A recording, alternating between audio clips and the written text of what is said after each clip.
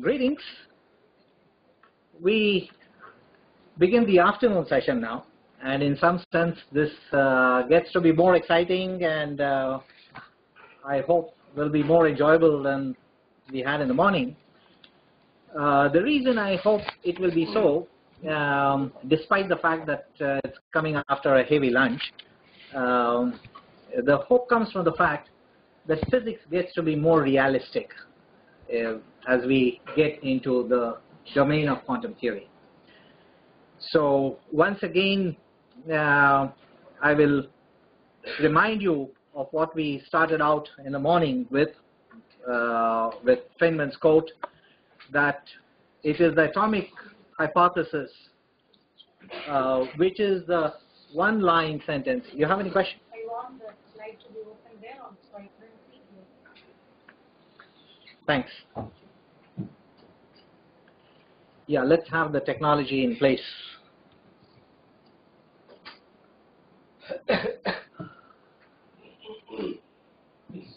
Yeah. No problem. You're quite welcome to do that.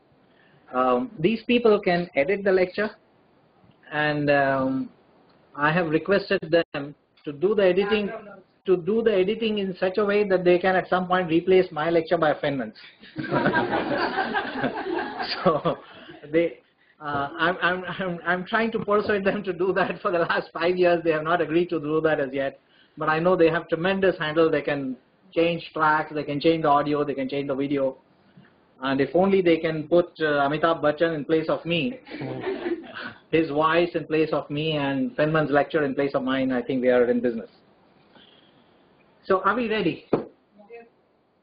But now my director, I lost my director. Okay.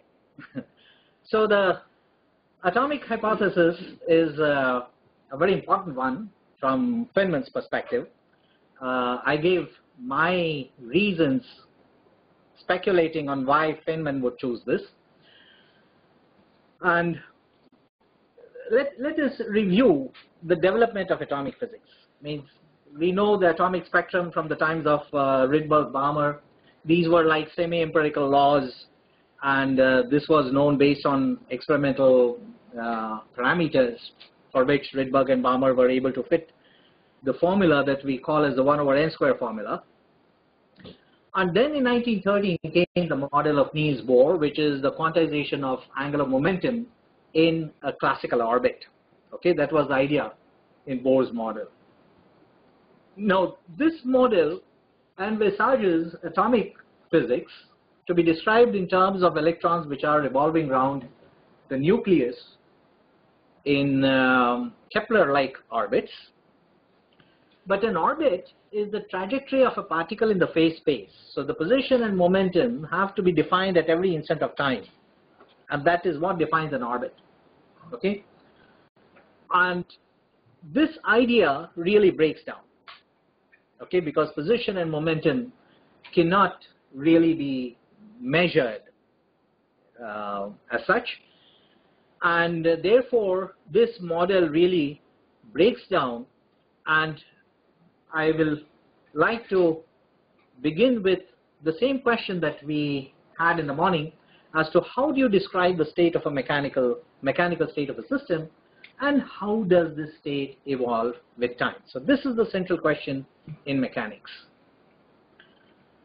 So normally we would solve this using equation to the motion and subjected to appropriate initial conditions. But then this is essentially a classical idea. Whether you use Newton's laws, Lagrange's equations, or Hamilton's equations, in every case the state of the system is described by a point in the phase space, described by position and velocity, or equivalently by position and momentum. So this is essentially a classical idea. You can also describe it, like I said, by a function of position and velocity, or a function of position and momentum, and thereby get the Lagrangian function or the Hamilton's function. Observables in classical mechanics are then functions of these variables. These are the dynamical variables. So an observable like energy you write it in terms of mv squared by 2 plus a function potential energy, which is a function of position. So again, observables are functions of position and velocity, whether it is energy or angular momentum or anything else. So observables are functions of the Lagrangian or functions of the position and momentum. And now the question is, if you make a measurement of position and momentum, what kind of an answer do you get? Okay? Because when you pose these problems in high school physics and you ask the students to solve a problem in high school physics and we tell them that, okay, this is the force which is acting on a particle, find where the particle will be after a certain instant of time, or find the particle's trajectory. Now, what he would do is to integrate the equation of motion, put in the initial conditions, and typically he's dealing with a second order differential equation. So there are two constants of integration, right? Or two first order equations like Hamilton's equations. So again, there are two constants of integration, and these would be the initial position and momentum, and you provide him with that.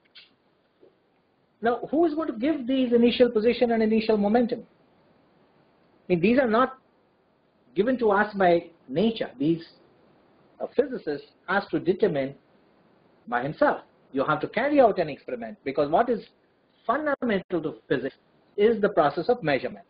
And you cannot get the position and momentum. It's not something that you can take for granted.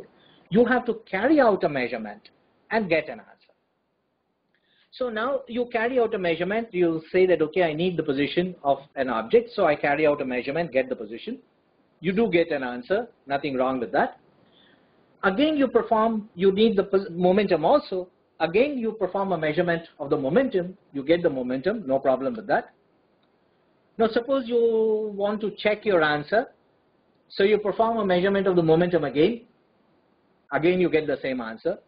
You want to repeat it one more time, 2 times, 10 times, 1,037 times. You will always get the same answer. Every time you measure the momentum, you will always get the same answer. Okay? But then you come back and make a measurement of the position. You had made this measurement earlier, and you have recorded it in your notebook, and now you make a measurement of position. Now, the answer you get will be different, but you will get some answer. Now, you want to check this answer, so you repeat a measurement of position. Again, you will get the same answer. So as long as you're repeating a measurement of the same quantity again and again and again and again, you will keep getting the same answer again and again and again and again. You will get this answer absolutely accurately. Okay? Assuming that there is no measurement uncertainty, because the uncertainty we are talking about has nothing to do with the experimental limitation. It is not, uncertainty is not coming from the inaccuracy in the measurement process. So as long as you repeat a measurement of position, no matter how many times, 1,037 times or 1,038 times, or any number of times, because what a measurement does to a system is the system collapses into an eigenstate of that measurement. It remains in that eigenstate, and if you keep performing that measurement again and again, you will always get the same answer. The problem comes when you measure some other quantity for which, again, you will get an answer.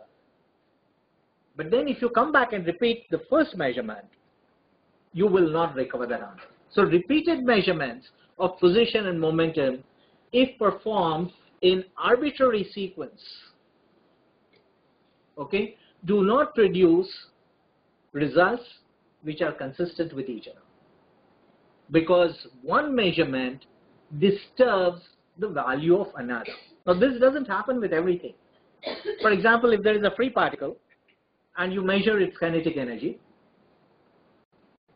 and you measure its momentum, and you can measure it alternately any number of times, 17 times momentum, 23 times the energy, again 7 times the momentum. Doesn't matter whether the number of measurements are even numbers or odd numbers, prime numbers or not, doesn't matter, because some measurements are compatible with each other, some are not. Okay? So those measurements which are not compatible with each other are the canonically conjugate ones in the classical sense, like position and momentum. So these are canonically conjugate variables, and repeated measurements of these canonically conjugate variables do not reproduce results which are consistent with the previous measurement, with the result of the previous measurement. What is the upshot of this? Our whole formulation of mechanics, Newtonian mechanics, which was based on causality principle, Lagrangian and Hamilton mechanics, which was based on the principle of variation, these were based on the fundamental idea that the mechanical state of a system is described by position and momentum, which is a point in the phase space. And now we find that you cannot get this information, which means that we have no choice but to abandon the point of view that a system is described by position and momentum. You cannot use it anymore. Then what do? Quit physics is one solution. The other is to find an alternate way of describing the mechanical state of the system, that it's not position and momentum. Okay, come to terms with it. What is this alternative way? It can be described by something else, which is a state vector, which is a vector in the Hilbert space. Now, many students in particular feel that, okay, we are getting into the domain of mathematics, we are getting into the domain of abstraction. When you were talking about position and momentum, I knew what you were talking about. Now you say that, okay, the state of the system is described by a vector in the Hilbert space. Now, what does this vector in the Hilbert space, which in my mind, just a mathematical quantity, and how is it related to the physics of the system? Now, this is a question which every student would ask you. The answers are in fact very simple, because yes, ultimately you do expect the physical quantities that you are using to describe the state of the system to be related to the physical observable properties of the system, right? You expect that, and that is exactly how it is in quantum theory. The vectors and so on are related to physical observables, which is why it is a viable and a valid theory in physics. But what the connections are take us a little time to discover. You need to go through a course in quantum mechanics, maybe 2 courses, sometimes even 3 courses. And when you do that, and this is best described in the words of Dirac, who said that these connections are best established as you develop the algebra further. So now that you have introduced the vector in a Hilbert space to describe the state of a system, you're not stopping at that. You're going to describe certain other things in addition to that. You will introduce what quantization is, okay? And as you develop quantum mechanics further, you will then end up reaching a point from which you will be able to connect the results of quantum mechanics algebra directly to the observables just as much as you would do so in classical mechanics. And there is a certain correspondence between this, which is very nicely stated in Bohr's correspondence principle and so on. I won't get into those details, but the idea is essentially this, that whatever mathematics you're introducing is ultimately aimed at explaining observables, so students must get it out of their mind that this is theoretical physics. It has nothing to do with experiments, because quantum mechanics is a theory which is designed to explain the observables. It is a theory of measurement. Measurement and experiments are central to quantum theory, and as a matter of fact, they are far more closer to measurement than classical mechanics is, because classical mechanics assumes that you know the position and momentum, initial position and momentum, even without a measurement.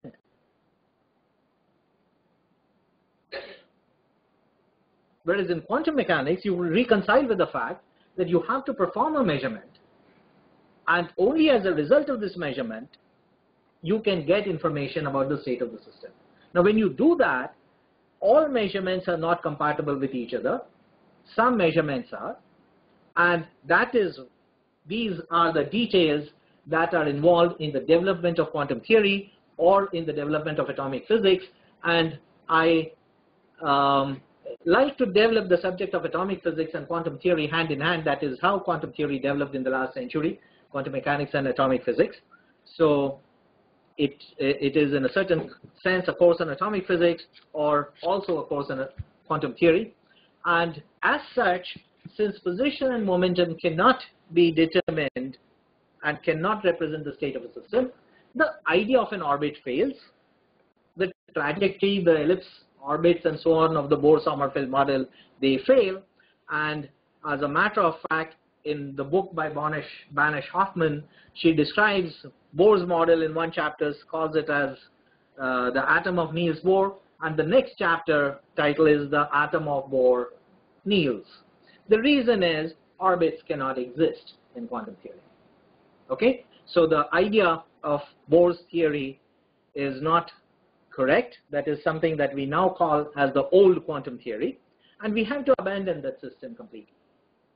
So the new system envisages, so the state of a system is described by a vector in the Hilbert space. And what do you do with these vectors? You can operate upon these vectors by operators.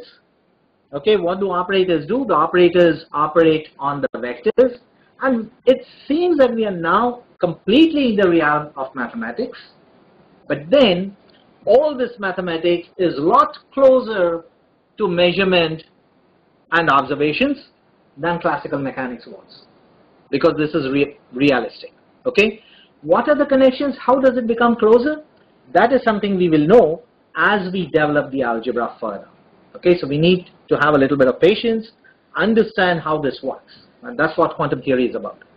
So dynamical variables, which were in classical mechanics described as functions of position and momentum, are now in classical mechanics described as operators, and this is what quantization is. When you say that you are now dealing with a system in quantum mechanics, you have quantized the system. The process of quantization of a system involves dispensing with classical dynamical variables and treating them as operators. So this is quantization. Mind you, I have not talked about discreteness of a spectrum anywhere, and there is a real reason for that.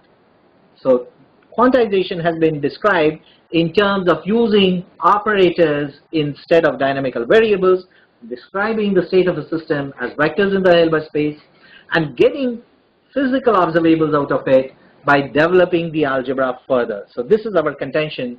This is the premise on which we build quantum theory and atomic physics, and as a matter of fact, the entire domain of physics. So now that we have got a vector, we need to label it, right? We need to designate it. Means you've written a text vector, and we are asking, how is the state of the system to be described? So what can you describe? How can you describe the state of the system? You can describe anything only in terms of the observables, right? If you want to describe this water bottle, you will say that, okay, it is about so many milliliters, it has got so much mass, it has got this shape, okay? These are the observables. You cannot describe it in any way other than the observables.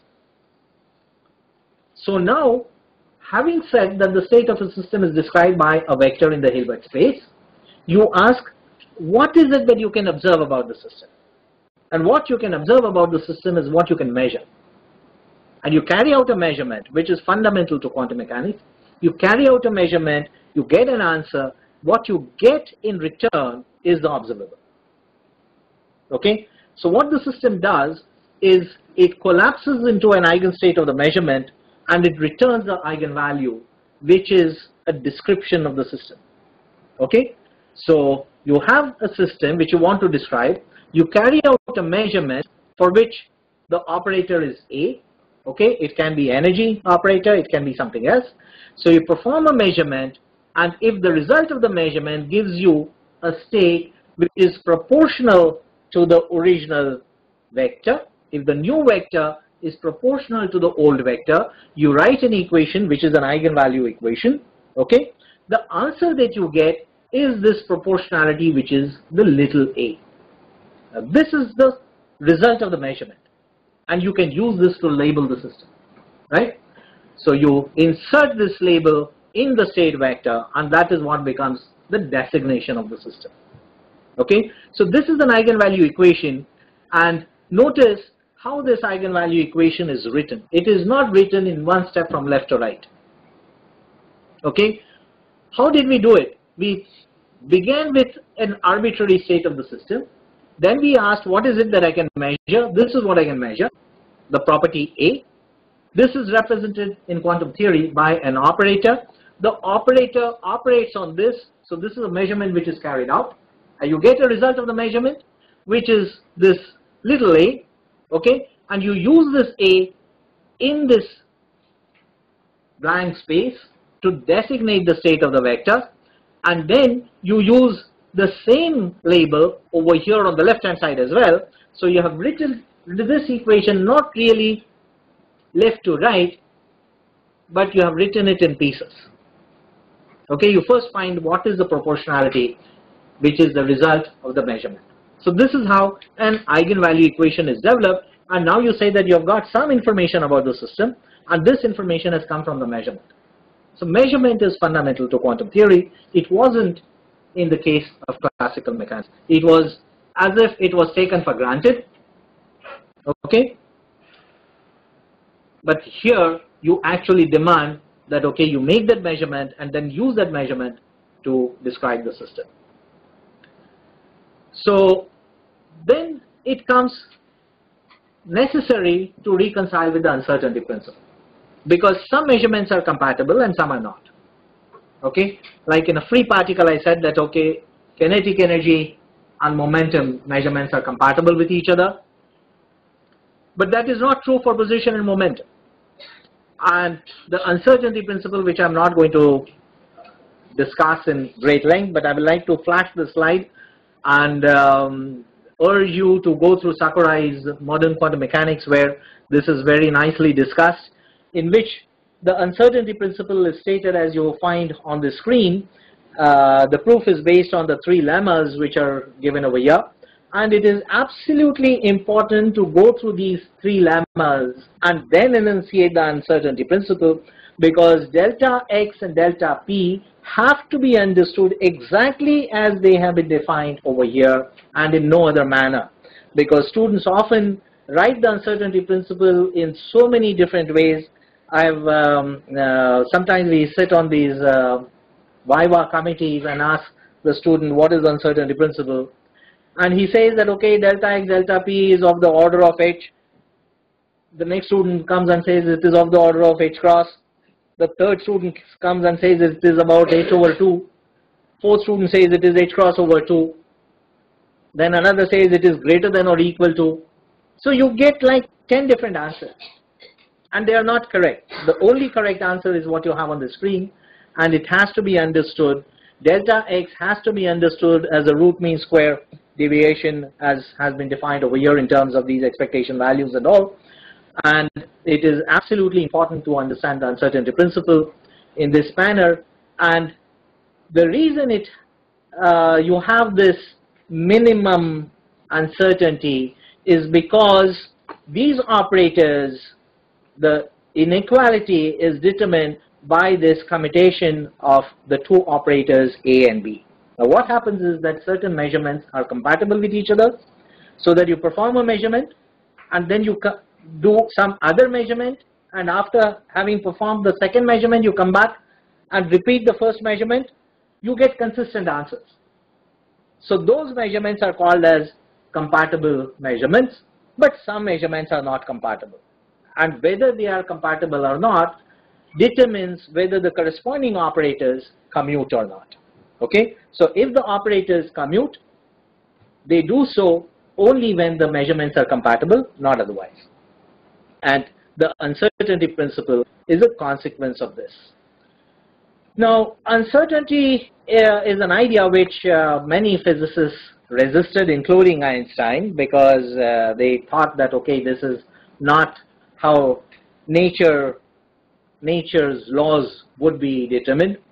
Einstein would say that this is not how we expected God's scheme of things to be. And there is a famous quote attributed to him that God does not play dice, because uncertainty would mean as if you're depending on some kind of gambling kind of thing, right? But then that's how nature is, okay? And these things were hotly debated in the last century, and most famous debates are between Niels Bohr and Einstein, and every time Bohr won the argument against Einstein. So although Bohr's orbits failed, it is because of Bohr that the criticism on the uncertainty principle, on the questions that were raised about quantum mechanics, could be satisfactorily answered by Niels Bohr himself. And Bohr would say that it is not your business to tell God what to do. Okay, so that's how the laws of nature are. That's how the laws of nature are. And it's not because of Einstein's taste about what he would want God to do that nature would adjust its properties according to that. So anyhow, the question is back to this, that how do you describe the state of a system? And we agreed that it can be described only in terms of its observables. And you have performed a measurement, you get an observable, right? You use that as a label in the vector, right? And that becomes a description of the state of the system. But then a physicist will like to get maximum information about the system. Okay, you want to know more about the system.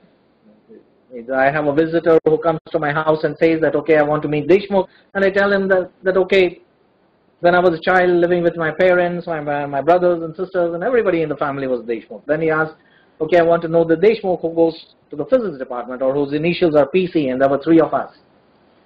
So you want to get maximum information about the system, not just one parameter, because that may not be sufficient to characterize the system, right? So you perform more measurements, and some measurements will be compatible, some will not be compatible. So what you do is you carry out a measurement, get an answer, so the system collapses into an eigenstate of that measurement, you get an eigenvalue equation, and you use that to describe or to characterize the state of the system, and then you carry out all measurements which are compatible with the first one. And when you have exhausted that set, you get what is called as a complete set of compatible observables, for which there is a complete set of commuting operators. And both can be written as CSCO, and this is the complete set which will describe the state of the system. So the state of a system will be described not just by one label, but by as many labels as you can get. Okay, and you look for all the labels which are compatible with each other, all the measurements which are compatible with each other, to get a complete description of the state of the system. And then as you develop the algebra further, as I'm sure all of you know, you can get the expectation values, you can get the transition matrix elements related to observable spectral intensities and so on. So that is how you connect this to actual measurements. So that takes the development of quantum mechanics to a different level. So you need a complete set of commuting operators, and everything that you can measure will depend on the symmetry properties, which is what I was underlying in the morning session. That symmetry plays an extremely important role. And what is the symmetry of the Hamiltonian? What are the things that the Hamiltonian commutes with? What is it that you can measure the energy along with? You can measure the energy as an eigenvalue of the Hamiltonian, fine, but then what else can you measure? And when you carry out all of those measurements, which are possible, that will depend only on what observables are compatible with the measurement of energy, and in quantum theory this will be represented by those operators which commute with the Hamiltonian, okay, because then you will have a complete set of commuting operators for the Hamiltonian. So we have reconciled with the idea that the state of a system is described by a vector in the Hilbert space, that dynamical observables are represented by operators. So what is the operator for moment, for example? How do you get that? It is not a postulate of quantum mechanics. Okay, that the operator for momentum involves a gradient operator is not accidental. It is not a postulate. It's not what you do because it works. Okay, it is something because it has to be that. Okay, the reason it has to be that is because the momentum is the generator of translations in classical mechanics. Okay, and one can refer to Goldstein if you like, but the momentum is the generator of displacements, and if you compose an operator which will affect the displacement of a vector and ask what properties it should have, you can expect that it should have such a property that it must be unitary because it must preserve the norm. So you can make some common sense expectations of these operators, and when you apply these considerations, you are automatically led to the fact that the momentum has to be minus IH cross gradient operator. It's not to be introduced as a postulate or something which Bohr or Dirac or somebody told us how to do it. If you were to do it starting from first principles, you cannot escape this result. Okay, because all you have to reconcile is with the fact that, okay, the state of the system has to be described by a vector in the Hilbert space. What would happen if you subject an arbitrary state vector to an infinitesimal displacement? What properties should that operator have? If you ask these questions to yourself, you will automatically arrive at this result. And if you want to see what steps you should go through to get this result, either you sit down and work it out yourself, or else you will find a very easy answer in just half page in Sakurai's book. Okay, so I will let you work that out, and then from the symmetry you can get a complete set of compatible observables. So momentum has to be this operator, and I will illustrate it for the angular momentum. Again, there are a few semi-technical articles which I have written with some of my colleagues and students, which you might find useful in this context. They are available at my website. So let me illustrate to you what the operator for angular momentum should be. Okay, I already told you how to get it for the linear momentum. So for angular momentum, if you are to subject a certain point to a rotation, so you begin with a certain point here whose position vector is r, you take it to a new point which is here, and you get to this point through a certain rotation about this axis, right? So all you are doing is a simple rotation, and you write the new vector with the subscript r, which is the rotated vector, as the old vector plus this displacement vector, which for infinitesimal displacement will be delta phi cross r, as you can see directly from the cross product. You can write this as a matrix equation and get the elements of this matrix, right? And you can ask the question that if this is how a point responds to rotation, how would a state vector respond? Okay, a state vector and a wave function are pretty much the same things. A wave function is in the function space. It is nothing but the coordinate representation of a state vector. So it's just a matter of notation, whether you use the de Broglie-Schrödinger notation of wave functions or the Dirac notation of the Ket vectors. It's pretty much the same thing. So the whole mathematics is completely equivalent. So I will use the term state vector and the wave function more or less equivalently, because just the coordinate representation of a state vector is the wave function. So there is nothing new about it. So we are asking the question, how does a wave function respond to rotation? So wave function is some function of the position. So now think about it as just a function. Forget about quantum mechanics, forget de Broglie wavelength, forget Schrödinger, everything. Just a function of position, just the way the potential function is. Okay? Or if you look at that bag, the contours of that bag, okay, describe a certain function. It tells you the value of a certain physical quantity at every coordinate x, y, z.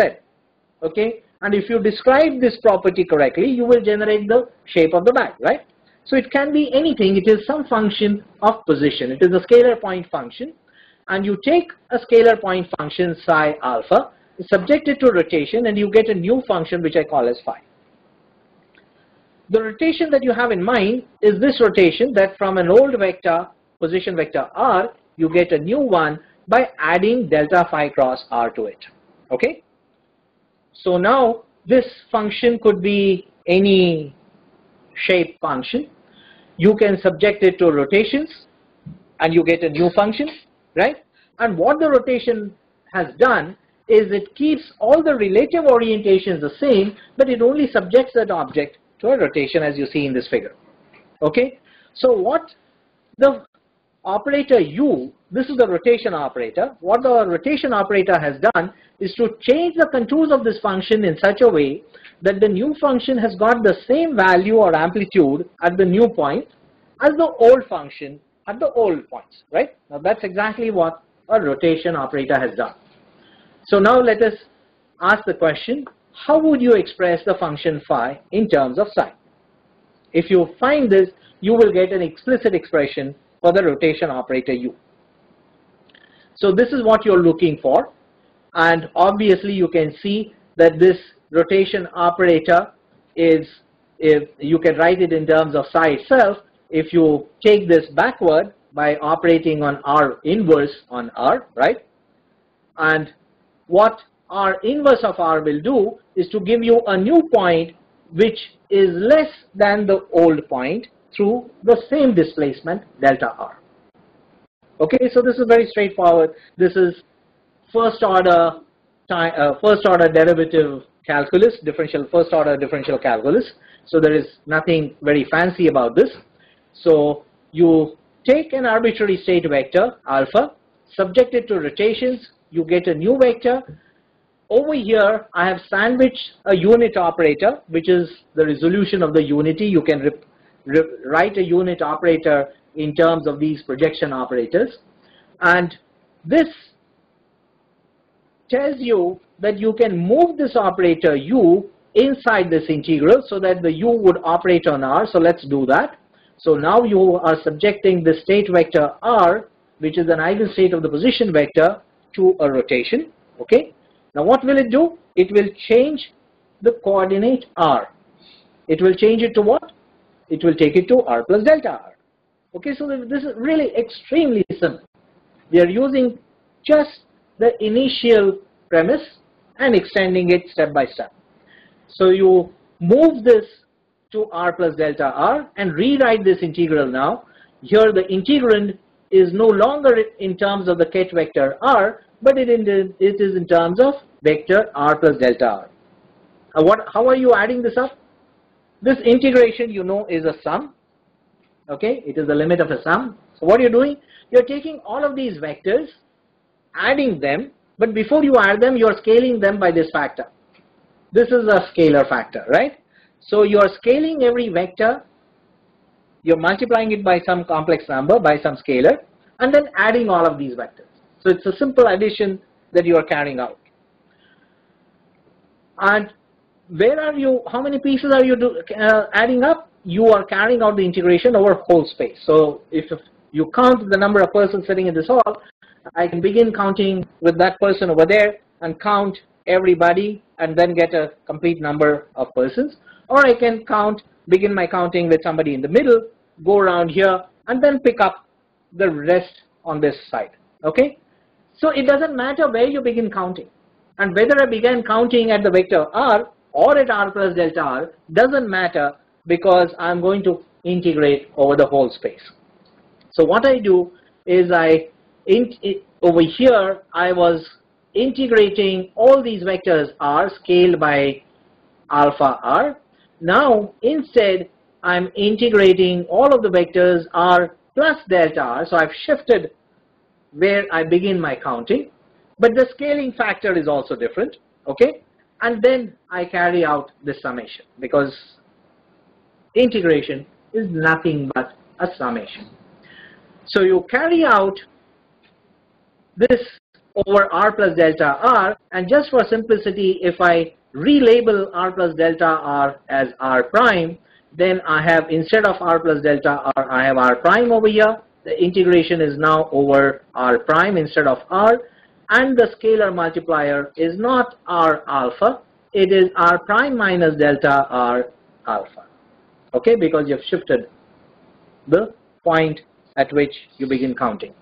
So let's take this last result to the top of the next slide here. And here, this is, as I have been saying, a function is nothing but the coordinate representation of a vector. So you have got a vector alpha, its coordinate representation with respect to r prime is the function psi alpha prime, psi alpha r prime. So this r prime minus delta r is nothing but psi alpha r prime minus delta, right? And how would you express this in terms of psi alpha at r prime? Just the first order Taylor series. Okay, the value of a function at a neighboring point is equal to the value of the function at the given point plus the derivative of the function multiplied by the displacement. And because we are dealing with displacements in 3 dimensions, I've got the gradient instead of the first derivative d by dx, right? So this is what I get, and I can represent this left hand side by these 2 terms on the right hand side.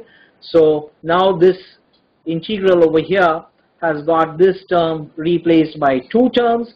Let us take it at the top of the next slide. Now delta r we already know is delta phi cross r. So I write this delta r in the terms of delta phi cross r. Now I've got a scalar triple product, 1 vector, 2nd vector, and a 3rd vector. So this is the box product of 3 vectors, what we call as the scalar triple product, right? And I can always interchange the position of a dot and a cross there, right? This high school students know. And if you interchange the cross and the dot over here, you get the dot over here, and you have a cross over here, but the cross gives you something very interesting, because the r cross del we know from our previous discussion is the momentum operator, right? Because the momentum is minus I cross gradient operator. So you write this gradient operator in terms of the momentum operator, and now you have got r cross p, which is the orbital angular momentum. Okay, r cross p is orbital angular momentum, which is j, which I've written as j. So now if you look at this, you have got the angular momentum which has popped up over here, and if you just rearrange these terms a little bit, and I will not go through the algebra in details, you can look it up in the main lecture, but the algebra is very straightforward. It is just the scalar product of 2 vectors or a scalar triple product of 3 vectors. That is all that is used over here. And essentially what you find by identifying the unit operator is that the rotation operator acts on an arbitrary vector alpha. And what is this alpha? Alpha is any arbitrary vector. It doesn't matter what it is. And if this relation holds good for an arbitrary vector, there is an operator identity that you can extract. What is that identity? That this operator must represent the rotation operator, because it operates on the same vector to give you the result of this operator in the beautiful bracket operating on the same vector. So this gives you the rotation operator. See how the angular momentum has appeared in this. So just the way the linear momentum is a generator of translations, mind you, it is the linear momentum which is conserved in homogeneous space. Now you have got the angular momentum which is conserved in isotropic space, space which has got the same properties in all directions, right?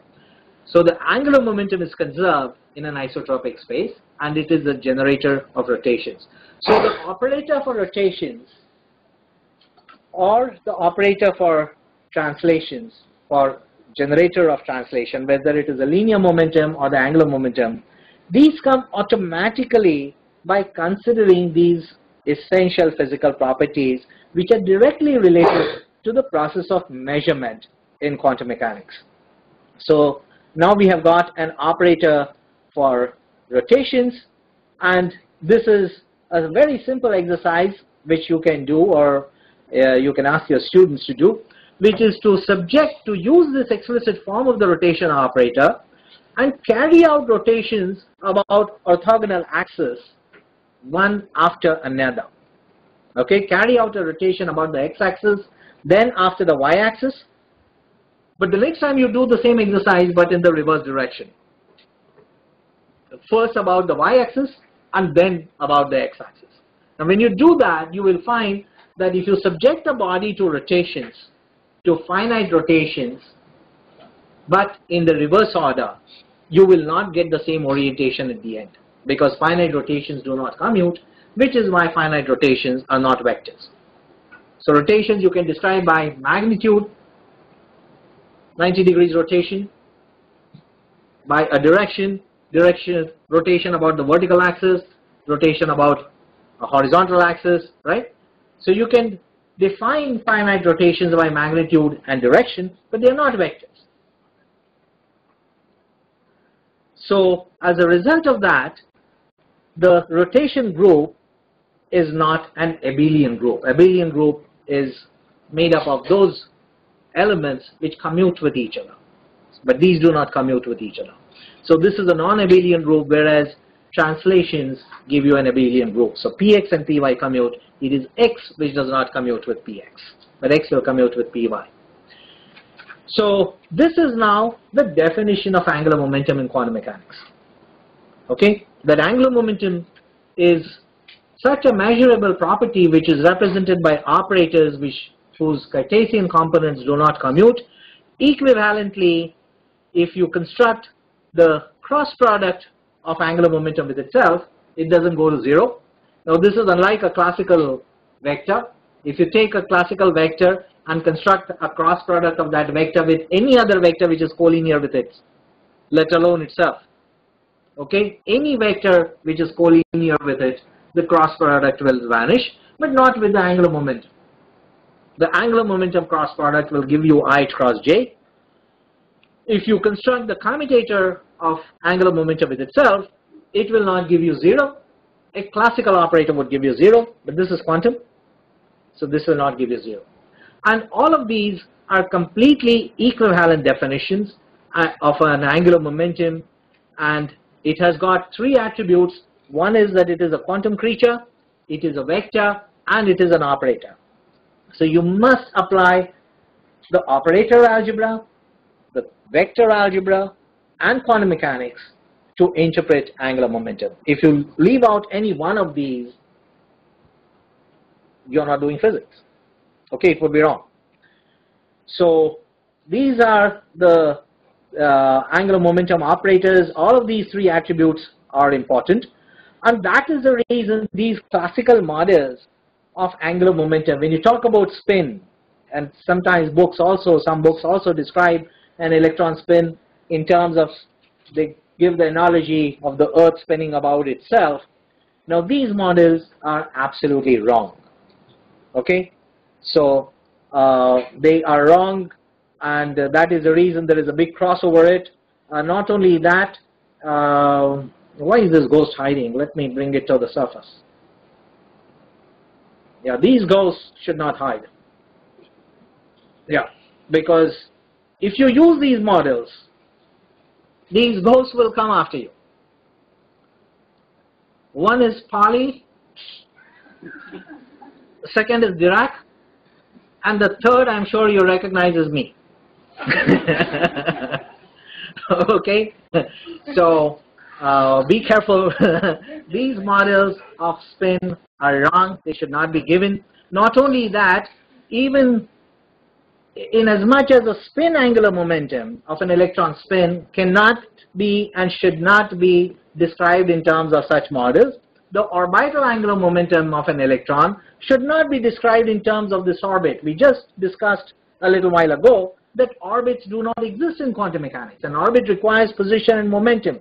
There is no orbit that you can talk about, no trajectory that you can talk about. A trajectory is essentially defined as the locus of a point in space. It requires Q and P simultaneously. So orbits don't exist. Okay, so the orbital angular momentum cannot be described in terms of orbit. So what is it? What is an angular momentum? Whether it is an orbital angular momentum or spin angular momentum, it is such a quantity which is described by these commutation rules. Okay, now come to terms. Now that's exactly what it is. Okay, so let's not describe it in terms of the Earth's rotation or orbits and so on. It has to be described in terms of these commutation relations. And how do you get physics out of it? By developing the algebra further. Okay, when you develop the algebra further, you relate it to actual measurements, actual spectroscopy, and that's what Dr. Arvind's lecture will be about. That when you use these ideas, the angular momentum correctly, you get the correct magnetic moment, and then with that correct magnetic moment, you are able to get the correct spectrum of an atom in a magnetic field like Zeeman effect and so on. Okay, so that is where the observations come in. And unless you develop the algebra of quantum mechanics, the tools of quantum mechanics to that extent, you cannot relate these quantities to observables. But they are designed essentially to produce the results of measurements. So quantum mechanics is not theoretical physics, it is physics.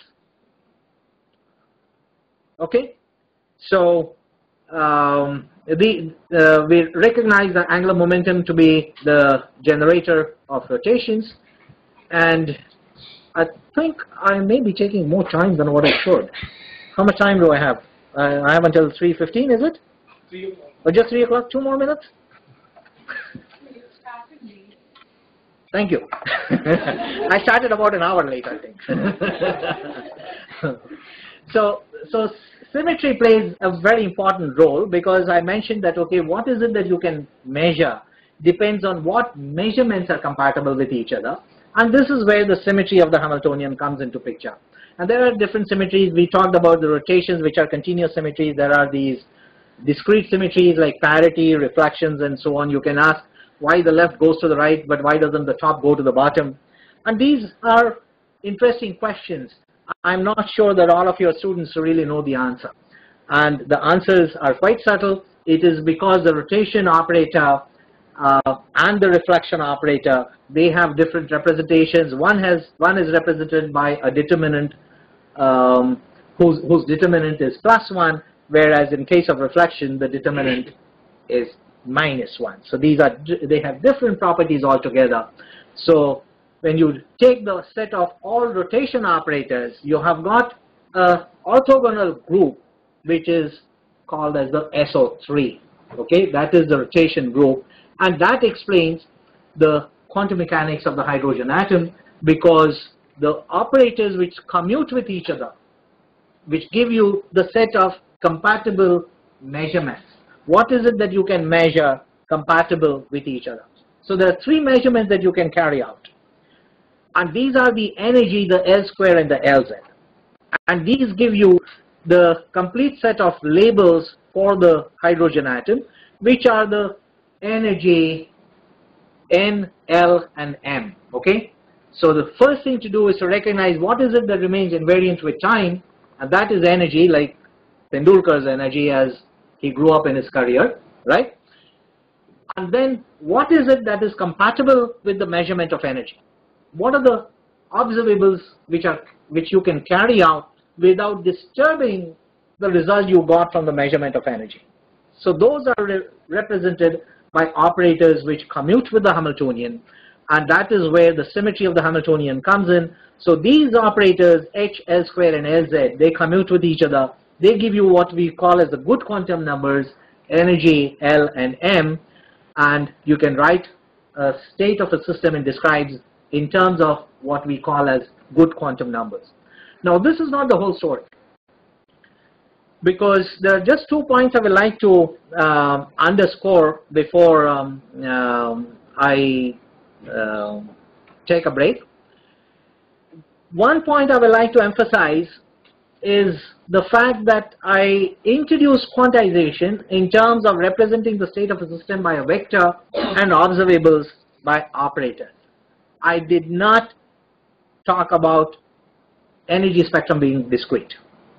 Okay? And that was deliberate, because if you look at the hydrogen atom spectrum, yes, it does have this discrete spectrum, but above this energy equal to 0, you've got a continuum of energies, and all of them are eigenstates of exactly the same Hamiltonian, and that's also quantum mechanics. Okay? all of them are eigenstates of the very same Hamiltonian, solutions of the same Schrodinger equation, and you have a continuum of energies. So it is not at all correct to describe quantum mechanics in terms of discrete spectrum. You will have a discrete spectrum when you're dealing with bound states, but when you have continuum states, you have oscillatory solutions. There's nothing surprising about it, because after all, you're dealing with a differential equation, and the solutions depend on the boundary conditions.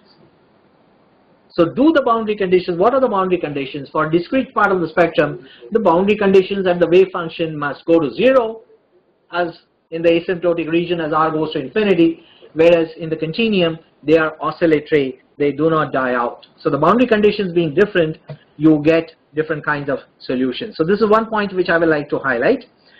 And the other point I would like to highlight goes back to what I stated earlier, that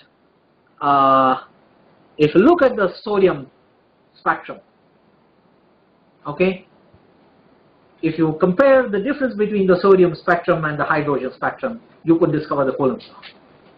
The reason is the following, that the actual symmetry group of the hydrogen atom is not SO3, which is this rotation, but there is an additional symmetry, okay, which is present for the hydrogen atom, but which is not present for the sodium atom.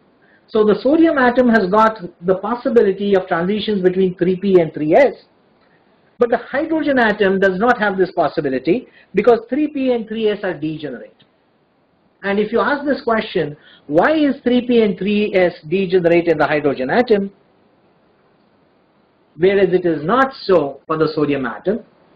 The answer is that for the hydrogen atom, the potential is described by 1 over r, Coulomb's law, all the way in the entire region of space from 0 through infinity, whereas for the sodium atom, the 1 over r law would be valid only in the asymptotic region. When you take the 3s electron, take it out to the infinity, and look at the rest of the ionic core, you have got 11 protons screened by 10 electrons. So effectively there is a single positive charge at the center.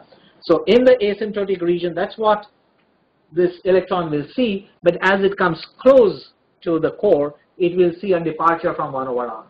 Whereas for the hydrogen atom, it will see 1 over r in the entire region of space. In other words, the Laplace vector is conserved for the hydrogen atom, but not for the sodium atom. In other words, the Coulomb's law is sitting in the fact that sodium atom has got a transition from 3p to 3s, but the hydrogen atom has the 1 over r potential.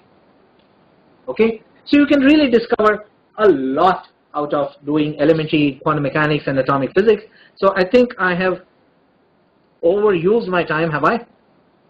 So in fact, this degeneracy in the hydrogen atom is referred to in some books as an accidental degeneracy, but it is only an accident only as long as you do not explain why it happened. Okay, I mean, when you know that the accident took place because this particular actor was drunk and then he drove over them, once you know that, you cannot call it as an accident, right? So it is called as an accidental it is called as an accidental degeneracy only as long as you don't find a reason behind it, that the driver was drunk. Okay, then it is no longer an accident. And this degeneracy in the hydrogen atom is not an accident. It is because the interaction between them is the electrodynamic interaction, which is the Coulomb's law. So one could have actually discovered that. So anyway, I think I will stop here, and you can do a lot of very exciting atomic physics from this platform. But I will take a break. I will of course be happy to take questions later. But now it is time for Dr. Arvind's talk, and he will talk about the Zeeman effect and the family of Zeeman spectroscopies. So thank you all very much. If there is any quick question, I will take. Yes. Yes. For a classification I am asking, sir. Sure. If two quantum mechanical operators commute with each other or do not commute with each other. For example, the position operator x cap and x component of momentum px cap is IH bar. if it is equal to 0 with 3 y cap. What is that mean? What is physical meaning, sir? The physical meaning is that x component of the position of a particle can be measured. Then you perform a measurement of the y component of the momentum. You will get a result. Now you come back and repeat your measurement of the x component of the position of that particle. You will get exactly the same result as you had got earlier, because these are compatible with each other. But if you measure the x component and now you measure the momentum x component and now you come back and measure the x component again, this answer will not reproduce the result of the first measurement, because x and px are canonically conjugate. Px is the generator of x, displacements along the x-axis. Momentum is the generator of translations. Okay? Px is not the generator of translation along the y-axis. That is the reason those measurements are compatible. Right? Okay. So thank you very much, and we will of course continue the discussions, but I will